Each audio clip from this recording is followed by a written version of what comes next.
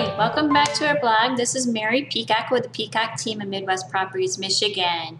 Hope you're all staying warm. It's been a real brutal winter, of course. Wanted to go over a couple things with you. I have a lot of buyers that say I didn't know I needed my own representation when it comes to a real estate agent. They call off the signs, the signs in the yard, and then of course the listing agent responds to them. But I want to explain to you the two different types of agencies. We have the seller's agent and we have the buyer's agent.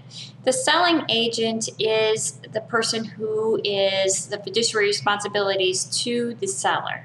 That means that their loyalties to the seller to sell the home for the best possible price and terms.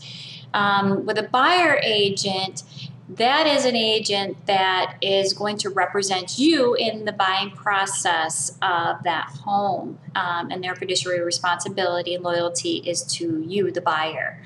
So it is always best when you're searching for a new home to definitely have your own agent represent you.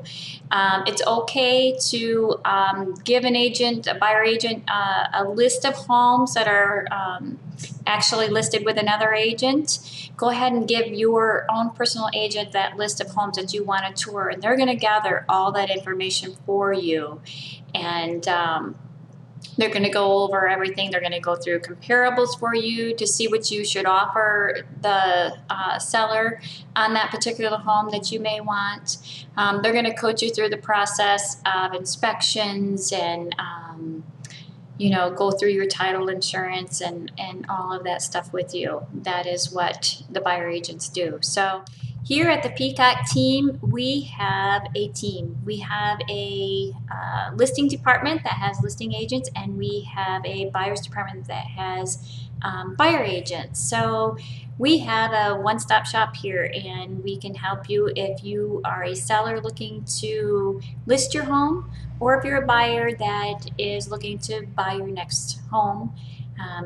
We're here. We can help you, and we look forward to it.